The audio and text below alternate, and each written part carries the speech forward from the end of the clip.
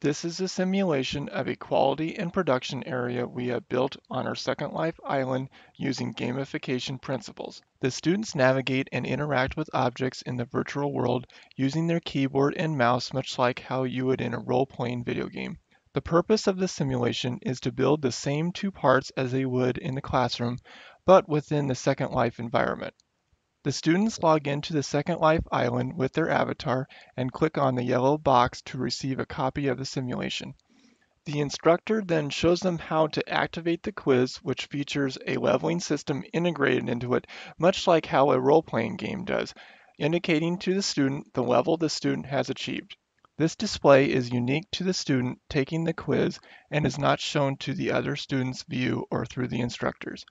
This number is also tied to which objects the student can interact with in the area, such as which questions are displayed on the screen,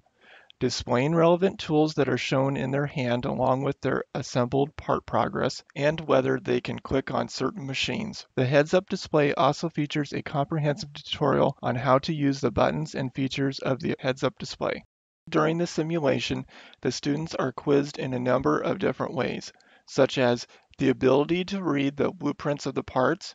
videos that depict real-life manufacturing processes in the assembly step, which are streamed from our YouTube channel, photographs of tool measurements and proper techniques,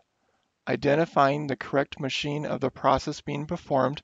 and finally choosing the correct button for the answer on the heads-up display.